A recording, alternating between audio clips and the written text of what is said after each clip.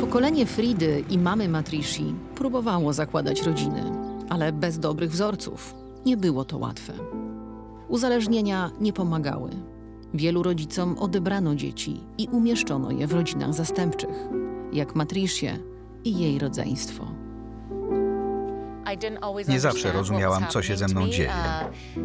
Skutki adopcji i obciążenie międzypokoleniową traumą. Piłam.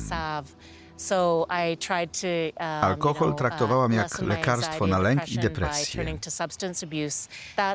To jednak nie działało. Miło Cię poznać. Bardzo dziękuję. Jak się masz? Najbardziej pomógł mi powrót do korzeni. Jeździłam i spędzałam czas ze starszyzną. Musiałam odprawiać ceremonie, od nowa uczyć się języka, grać, śpiewać. Tworzyłam rękodzieło w rdzennym stylu. To była piękna i uzdrawiająca podróż.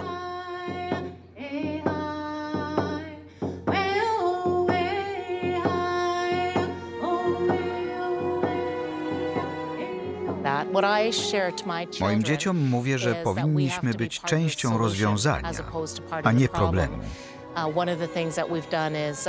Córka postanowiła żyć w trzeźwości. Ja odstawiłam alkohol.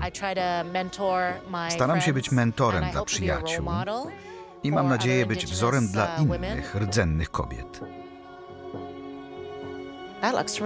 Ładnie to wygląda. Trzeba owinąć. Nazywam się Thirsty Short. Mam 25 lat i jestem przedstawicielką rdzennej ludności. Dorastając, nigdy nie podążałam za moją kulturą. Gdy byłam nastolatką, moja mama poznała mojego ojczyma, który jest wodzem. Dużo się od niego nauczyłyśmy. Zabierał nas na różne ceremonie. A miałaś okazję uczyć się języka Cree? Kiedy spotykamy się z moim ojczymem, proszę, by mówił do mnie w Cree, żebym zaczęła rozumieć.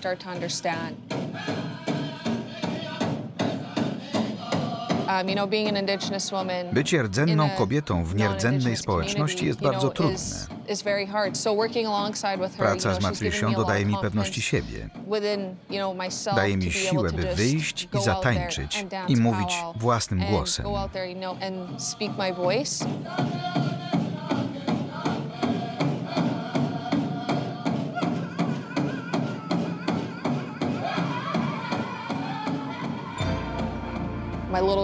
Mam 8-miesięczną córkę. Chcę, żeby wiedziała, skąd pochodzi i kim jest. Chcę, żeby poznała tradycję, by móc dalej ją przekazywać. Chcę mieć pewność, że tradycja nie zostanie utracona.